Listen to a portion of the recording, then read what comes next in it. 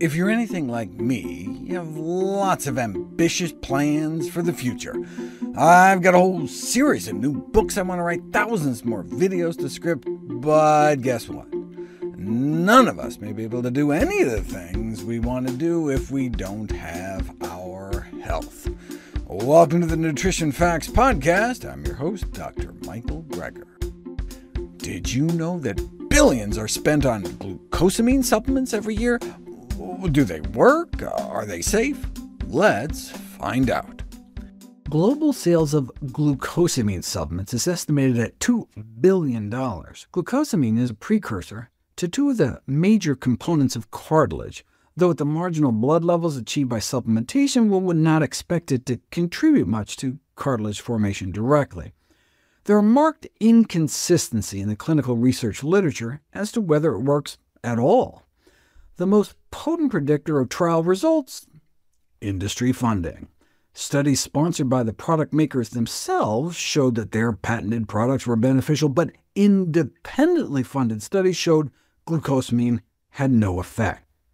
This has raised serious concerns about publication bias, the suspicion that the glucosamine industry quietly shelved rather than published any studies that didn't go their way to give an overly rosy picture in the medical literature. This is what led in part to the current American College of Rheumatology guidelines strongly recommending against the use of glucosamine. The proscription against glucosamine is echoed by some expert consensus guidelines, for example, the American Academy of Orthopedic Surgeons and Osteoarthritis Research Society International, but not others, such as the European Society for Clinical and Economic Aspects of Osteoporosis, Osteoarthritis, and Musculoskeletal Diseases, which allows an exception for pharmaceutical-grade glucosamine.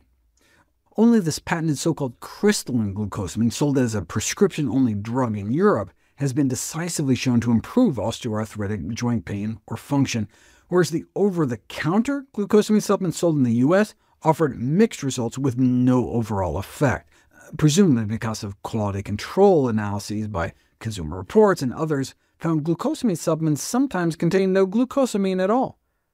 An investigation of over a dozen glucosamine supplements found that only one contained the claimed dose on the label. So maybe the inconsistency in findings is less a matter of funding bias and more a reflection of the efficacy of using genuine glucosamine.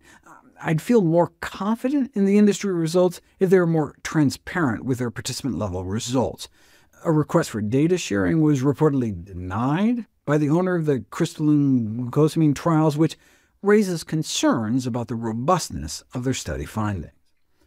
Regardless, the effect size of the pain relief found even in the best studies of crystalline glucosamine can be considered relatively small. Effect size can be quantified as a standardized mean difference. An effect size of 0.2 is considered small, 0.5 moderate, and 0.8 large. The effect size of the best studies on crystalline glucosamine 0.27, representing a small effect. So prescription glucosamine works better than Tylenol, but on par with placebo injections and less than NSAID drugs like ibuprofen. Now, glucosamine is safer than NSAIDs, but the tantalizing possibility is that it could offer more than just symptomatic relief. Two industry-funded randomized controlled trials found that those with knee osteoarthritis randomized to take the prescription glucosamine for 3 years experienced less progression of their disease compared to placebo, as quantified by X-ray measurements. Those on the glucosamine had a 62% reduction in osteoarthritis progression as measured by joint space narrowing compared to those randomized instead to placebo. However, two subsequent non-industry-funded studies found no benefit on osteoarthritis disease progression, resulting in no benefit overall when all 4 studies were combined. But how is this for a purported potential side effect? A longer life? Glucosamine supplementation extends the lifespan of both microscopic worms and aging mice. What about people? In 2012, the Vitamins and Lifestyle cohort was the first to report on the relationship between glucosamine use and mortality. About 75,000 Washington state residents aged 50 through 76 were followed for about 7 years, and those taking glucosamine were 18% less likely to die in that period. In 2020, 2 other cohort studies were published on the matter, including the enormous UK Biobank study that followed nearly 500,000 people for 9 years. Glucosamine users were 15% less likely to die, and in a 2020 national U.S. study, users had 27% lower risk of death. Since glucosamine use has been associated with lower CRP blood levels, researchers suggested this may be an anti-inflammatory effect, but when actually put to the test, glucosamine doesn't appear to affect CRP at all. A more likely explanation may be the so-called healthy user effect. Those who choose to take supplements tend to be healthier than those who don't. Studies show dietary supplement users are more likely to be female, more educated, and make healthier diet and lifestyle choices such as exercising more and smoking less and being less sick. So presumably that's why observational studies found that those who take vitamins may have lower mortality rates, but when put to the test in interventional studies there was no benefit or worse. One of the most dramatic examples of the healthy user effect is the finding that elders who take flu vaccines appear to cut their risk of all-cause winter mortality by 50%, when seasonal flu itself rarely causes more than 10% of excess winter deaths. That's why randomized controlled trials are so critical to establishing cause and effect, and we have no such data as of yet for glucosamine. The cohort studies did try to adjust for factors such as age, obesity, exercise, education, and smoking status, but it's not possible to control for unmeasured lifestyle confounders. In our next story, we ask why some clinical guidelines recommend chondroitin supplements, but others do not. Chondroitin is a structural component of cartilage commonly used as a dietary supplement for osteoarthritis that shares a similar story with glucosamine. There's a large heterogeneity in outcomes, with the industry-funded studies showing a benefit for symptomatic relief, and the non-industry-funded studies showing no effect, with a small effect size similar to glucosamine. Considering just the largest, best-run studies, the benefit of chondroitin was found to be minimal or non-existent, and its use therefore be discouraged. Like glucosamine, the current American College of Rheumatology guidelines strongly recommend against the use of chondroitin for knee or hip osteoarthritis, along with the American Academy of Orthopedic Surgeons and Osteoarthritis Research Society International, whereas the European Society for Clinical and Economic Aspects of Osteoporosis, Osteoarthritis, and Musculoskeletal Diseases again allow for the use of pharmaceutical-grade, prescription-only chondroitin.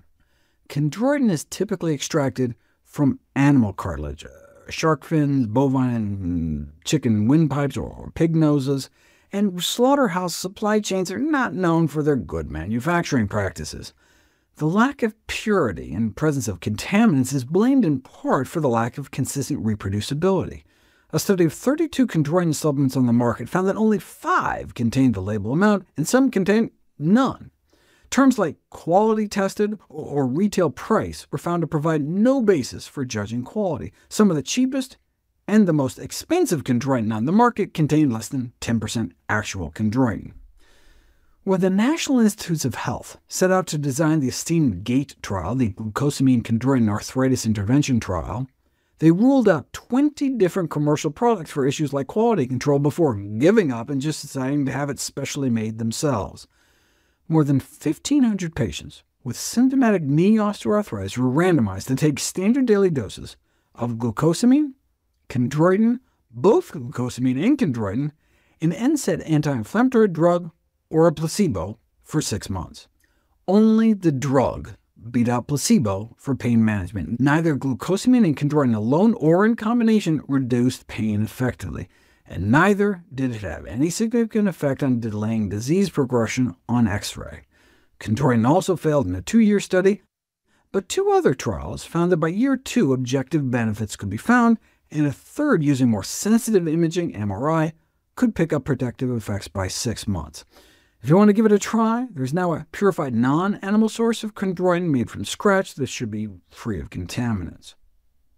In the U.S., chondroitin and glucosamine are almost always sold in a combination pill.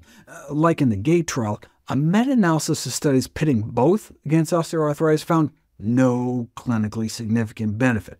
However, There had never been a trial in which pharmaceutical-grade, prescription-only preparations of both were used together, until finally one was published in 2017.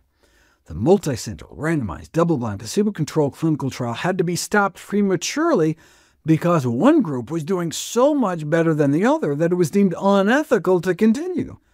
But that superior treatment was the placebo. Unexpectedly, when the code was broken, it turned out that the placebo group did better. In other words, the industry-funded study found that their own pharmaceutical-grade chondroitin glucosamine was making the pain significantly worse compared to a sugar pill. In the sugar pill group, 47% had at least a 50% improvement in pain or function, compared to just 28% in the chondroitin glucosamine group.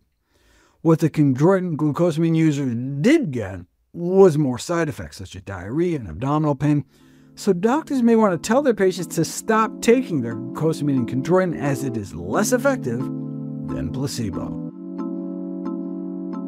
We would love it if you could share with us your stories about reinventing your health through evidence-based nutrition. Go to NutritionFacts.org/testimonials. We may be able to share it on social media to help inspire others. If you want to see any graphs, charts, graphics, images, and studies mentioned here, please go to the Nutrition Facts podcast landing page. There you'll find all the detailed information you need, plus links to all the sources we cite for each of these topics. My latest book, How Not to Age, has been out for about half a year now. Check it out from your local public library. And of course, all the proceeds I receive from the sales of all my books goes directly to charity. NutritionFacts.org is a non-profit science-based public service where you can sign up for free daily updates on the latest in nutrition research with bite-sized videos and articles. Everything on the website is free. There are no ads, no corporate sponsorships, no kickbacks, strictly non-commercial. I'm not selling anything. I just put it up as a public service, as a labor of love, as a tribute to my grandmother, whose own life was saved with evidence-based nutrition.